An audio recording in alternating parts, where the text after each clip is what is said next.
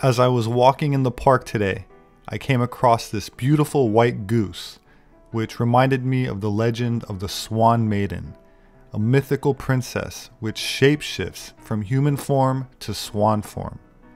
There are several versions of this folktale around Europe, which carry a deep symbolic significance, and also got me thinking about Valkyries from Norse mythology, which are female figures that are often connected to swans and can fly, mentioned in Icelandic sagas, which were mostly written or compiled in the 13th century.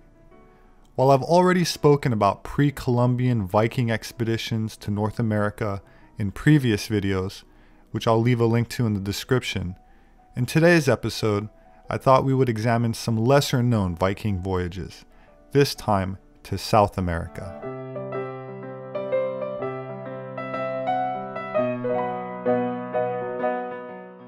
Academic historians generally do not admit to the presence of European visitors to South America until after the arrival of Christopher Columbus.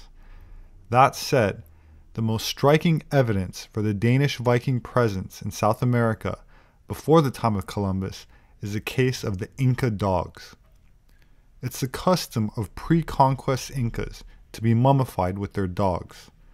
A study of the graves near Lima in 1885 distinguished a variety of herding dogs whose DNA samples taken later from 42 canine mummies did not match the dogs currently inhabiting the region.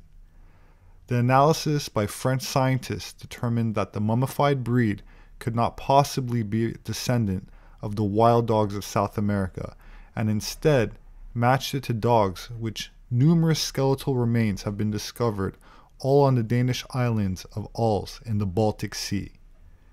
The French scientists were in no doubt that the mummified pre-conquest Inca dogs must be descendants of the Danish sheepdog. The difficulty presented was accounting for how these Danish dogs got to South America before the Spanish conquest. There were two theories for this. The first, presented by scientists, said that, quote, the Danish Vikings must have been given some of their Bunzo sheepdogs to Norwegian Vikings. These Norwegian Vikings must have taken the dogs with them to North American colony at Vineland. When the Norwegians on Vineland were ejected by the natives, they must have left the dogs behind. The native Indians must have not wanted the dogs, but instead of killing them, crossed the water from Vineland to modern Canada, where they must have given the dogs to other tribes.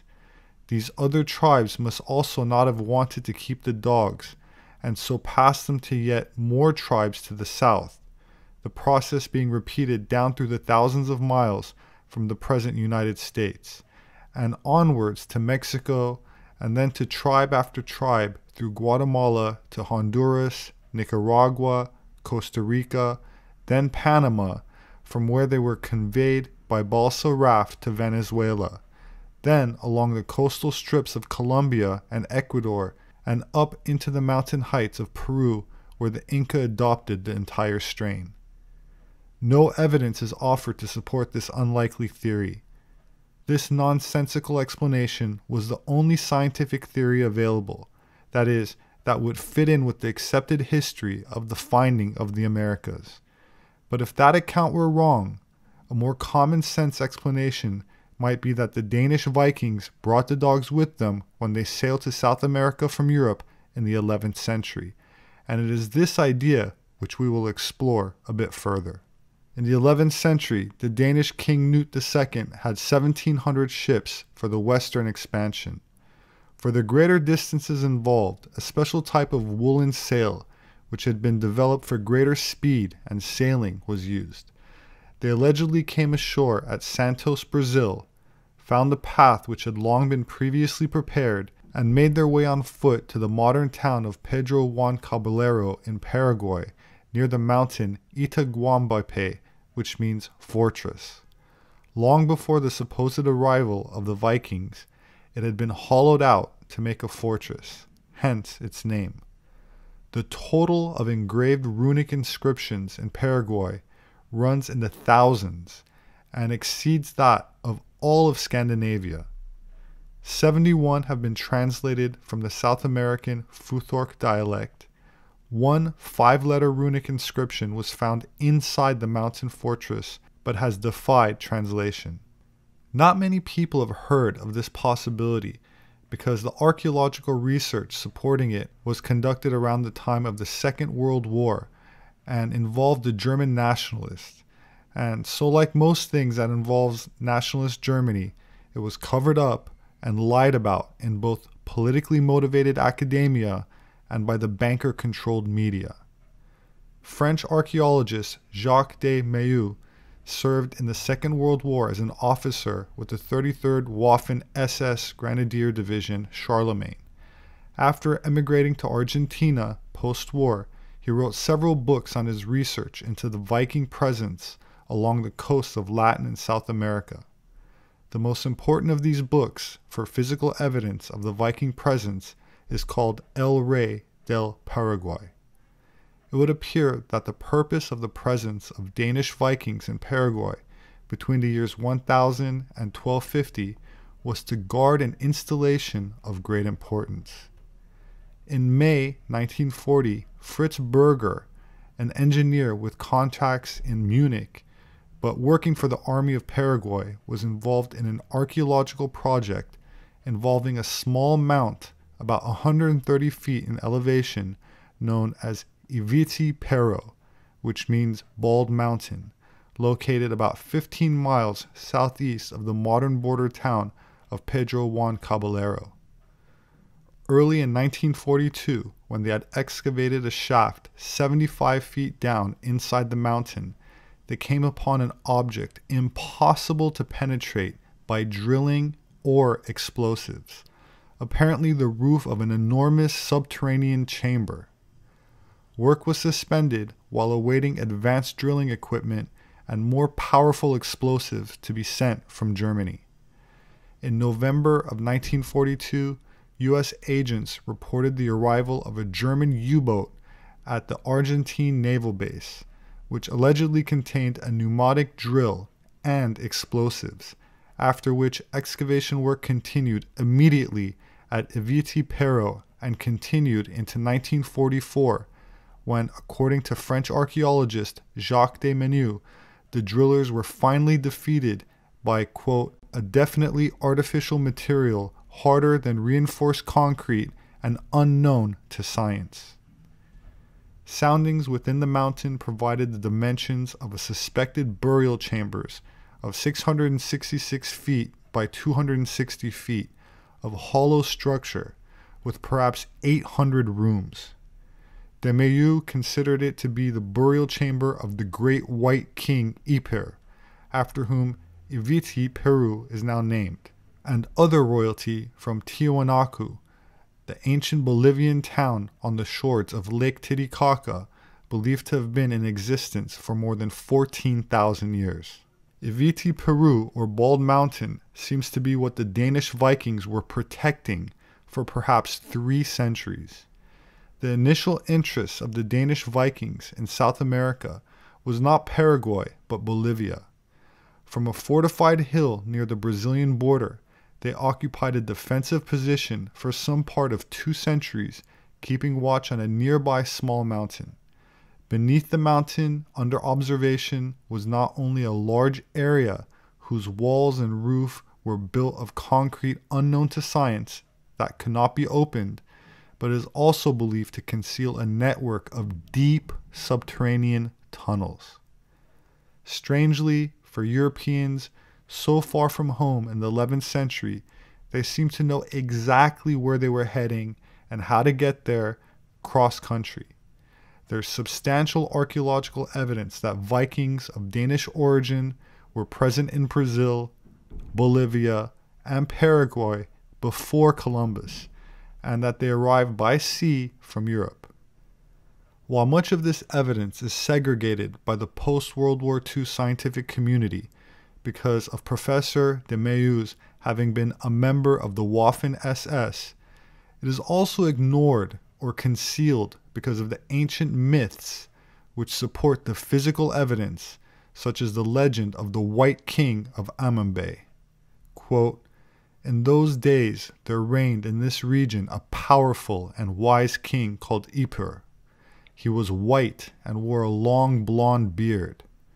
With men of his race and Indian warriors loyal to him, he lived in a community situated on the crest of a mountain. He possessed fearsome weapons and had immense riches in gold and silver. One day, however, he was attacked by savage tribes and disappeared forever. That is what my father told me, who had heard it from his father. King Sepehr was never identified and his followers disappeared, and there's no suggestions that they were massacred. So speculation continues as to what happened to them, with some locals saying they escaped to somewhere below the ground.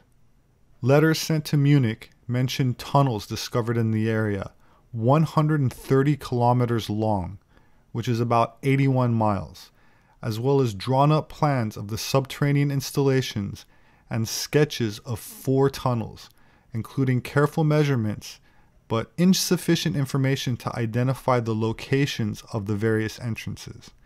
This area is inaccessible today as a military area. So, in conclusion, combining legend, archaeological, and possibly runic evidence, and nationalist socialist involvement, this theory suggests that long before the 11th century, a rich and powerful white-skinned and blonde-haired king, Sepehr, and his followers, unknown to the world's historians, inhabited the crest of the mountain fortress, and when attacked by an overwhelming force of natives, Sepehr and his court retired to safety below Bald Mountain. Perhaps the Vikings were sent to Amun Bay later to protect and oversee the installation of the impenetrable concrete roof and sides over the portal below Bald Mountain. What is interesting about this story is that all the main actors are hiding something. All academic historians and scientists, some knowingly, adhere to the apparent lie that no European reached Southern America before Columbus in 1942. Therefore, no Vikings could have been there. I find this absurd, as in my own anthropological research, I found that the sites in South America predate, that is to say, are older than archaeological sites in North America, which goes directly against the proposed theory for how the New World was populated by people crossing the Bering Bridge near Alaska. That said, the Third Reich was in the middle of a major war, which it was already in danger of losing. Its outcome depended on the Battle of the Atlantic, yet they somehow managed to spare a U-boat to detour to Argentina with a pneumatic drill for an archaeological dig in Paraguay. This sounds unreasonable that in 1942 Germany would do such a thing in the name of archaeology or to simply learn about King Sepehr. So it stands to reason that in light of the German involvement with Antarctica, which I've discussed many times in my videos concerning Operation High Jump and German subterranean bases and their quest to reach Agartha, a legendary inhabited world below the surface of the earth, that the Germans wanted to know where the tunnel beneath Bald Mountain led. Was the mountain one of the portals into the Vril world, the inner earth? There's much more to this story, which is only getting started, and I promise I will tie it all together soon in a follow-up video. My name is Robert Sepehr. I'm an anthropologist. My published work is available on Amazon. My books make a great gift. If you'd like to support my work, you can do that through patreon.com. There should be a link in the description section for those who are interested. I appreciate it. Thank you very much. Please hit the like button and subscribe for future updates. As always, I look forward to reading your thoughts, so please leave a comment below. Please have a wonderful weekend, and I hope to see you again soon.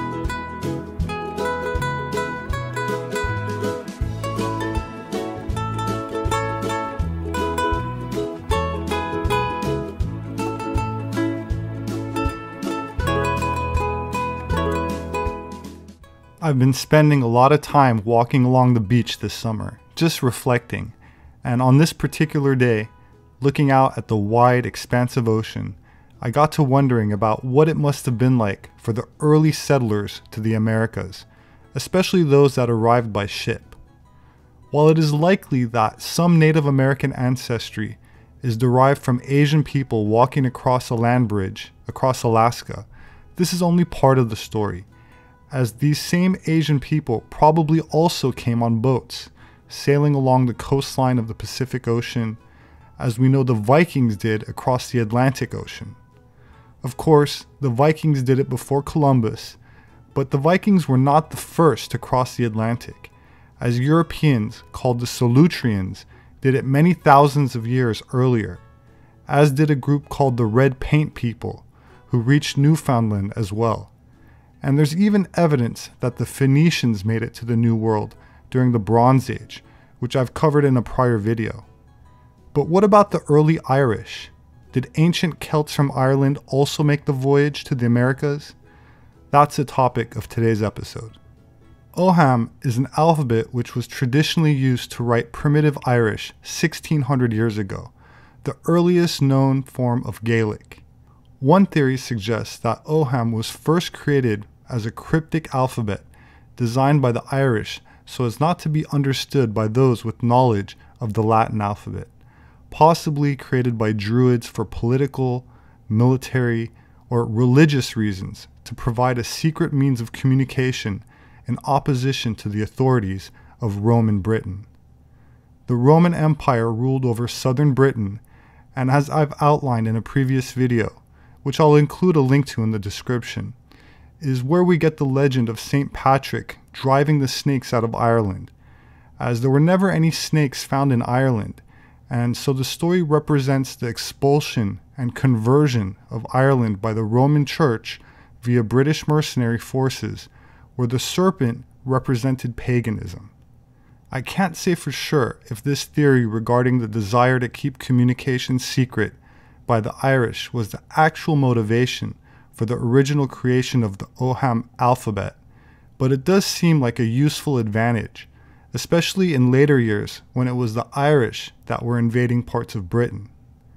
There are roughly 400 surviving Orthodox inscriptions on stone monuments throughout Ireland and Western Britain. The vast majority of the inscriptions consist of personal names. That said, there are myths that propose an earlier linguistic introduction into Europe, such as the 11th century Irish folklore in the form of a book of poetry called the Book of the Taking of Ireland, also known as the Book of Invasions, explains that Oham was first invented soon after the fall of the Tower of Babel, along with the Gaelic language, by the legendary Scythian king Phineas Farsa. Phineas Farsa was great-grandson to Japhet, one of Noah's 3 sons. Japhet, incidentally, is known to the Romans as Jupiter, after which the planet is named, and genetically speaking, is considered father or ancestor of the Indo-European or Aryan people, who in Christianity is called Saint Peter. The ancient Irish Celts and Britons outline their royal houses from Japhet. According to the legend, Phineas journeyed from Scythia with 72 scholars to Mesopotamia to study the confused languages at Nimrod's Tower, which is also known as the Tower of Babel. Finding that they had already been dispersed, Phineas sent his scholars to study them, and after 10 years, the investigations were complete, and Phineas created what is known as the selected language, taking the best parts of each of the confused tongues and developed Oham as a perfect writing system for his language. Phineas Farsa had a son called Nell, whose wife Irish history records as Scata, an Egyptian princess, daughter of a pharaoh, from where Scotland gets its name. I made a very popular video on this topic with over 1 million views, and there should be a link in the description if you'd like to see it. The son of Nell and Scata was called Goidel, and it was he who, after the destruction of the Great Tower and the curse of the confusion of tongues, gave his name to a new language called Gaelic. The deeper occult meaning of this legend speaks to the ancient use of this language in sacred rituals and magic ceremonies, centered around solstices and equinoxes for the purpose of divination. Each letter is associated with a tree or other plant, and meanings are derived from them. The divination rituals also involve some adult activities, which some might find offensive. So for today's presentation, I'll focus on the anthropological aspects of Oham, as it has also been found in other distant parts of the planet, namely across the ocean in the New World. Could there be an ancient pre-Viking connection between Ireland and West Virginia that academia has suppressed? In 1989, archaeologist Robert Pyle discovered remains of a human skeleton in a rock shelter at the Cook Petroglyph site in Wyoming County, West Virginia. According to Pyle, the skull was sufficiently preserved to recognize a unique brachiocephalic or round-headed feature indicating a possible European origin. Mitochondrial DNA was extracted from the roots of the teeth and compared to previously cataloged DNA sequences from ethnic groups around the world. Radiocarbon dating conducted on a sample established the age of the remains at 1,300 years old, which would mean it died centuries before the accepted arrival of the Vikings in Newfoundland and 800 years before Columbus.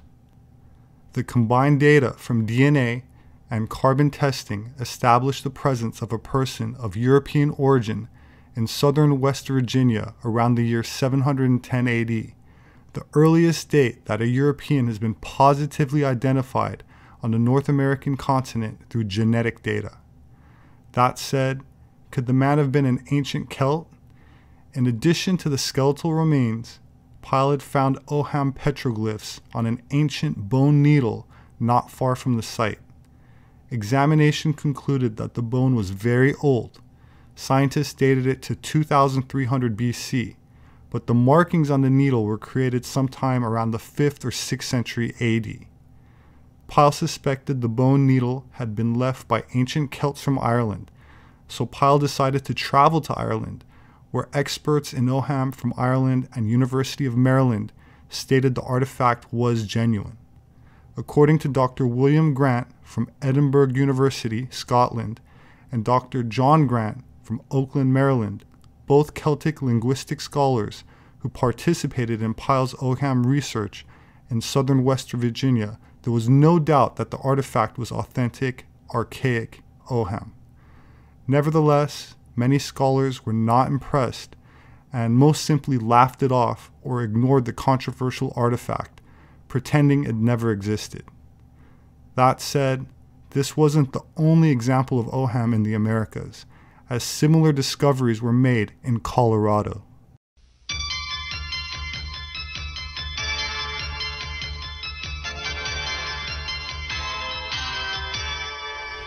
From the dawn of time, wherever man has gone, he's left his mark, literally. He's scratched, hacked, and scraped his lines, circles, and squiggles on the nearest thing at hand, usually rocks. What he's also left behind is a bunch of experts, all of them arguing about just what he meant by those marks, and also arguing about who made them and where the people came from, and how their theories contradict other forms of history. Our science specialist, Eve Savory, takes us on a rocky tour of those marks, or petroglyphs, as the experts usually call them. It's dawn on an autumn equinox in Colorado. As the shadow of this rock falls where what might be an ancient European language seems to predict it should, these people say our view of history is being challenged. If what we're saying here is true, it means that the history that we all learn in school, and that is accepted as a reasonable facsimile of history, turns out to be wrong in very important points. The Vikings who built this settlement in Newfoundland 1,000 years ago are generally believed to be the first Europeans to see North America. But some people think Europeans were here long before that. This is a petroglyph of a very old ship. It's made in the style that was used to draw ships on the rocks in Sweden. Scott Monahan, an independent film producer, followed a small group of linguists and amateur archaeologists. They took him to sites they say prove Europeans were here perhaps 2,000 years before Columbus. This is their theory. Ancient seafarers of Europe and North Africa, at first blown off course by storms, reached North America and soon were trading far inland. These were bold navigators who crossed the oceans, settled here, intermarried with whatever people were here before, and their descendants are the modern American Indians. The shape of this is rather interesting. Archaeologists say Indians sharpening tools made these marks found at numerous locations. This man says no, it's a language. Here you see the two strokes up there, Yes. That's a D. A language known as down here, Ogham, that's an L. ancient Celtic. This is how it looks in the 12th century Book of Ballymote. It is these seasonal measurings predicting equinoxes and solstices that have the group excited, because at 6 sites the Ogham translations are proving accurate. As well, the group says it finds references to the European zodiac, the twins Gemini, and here they see Anubis, the Egyptian god of darkness, worshipped in pre-Christian times. Eve Savory, CBC News.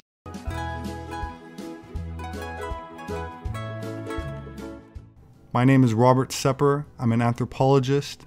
My published work is available on Amazon. My books make a great gift. If you'd like to support my work, you can do that through patreon.com. There should be a link in the description section for those who are interested. I appreciate it very much. Thank you. Please hit the like button and don't forget to subscribe for future updates. As always, I look forward to reading your thoughts, so please leave a comment below. Please have a wonderful week, and I hope to see you again soon.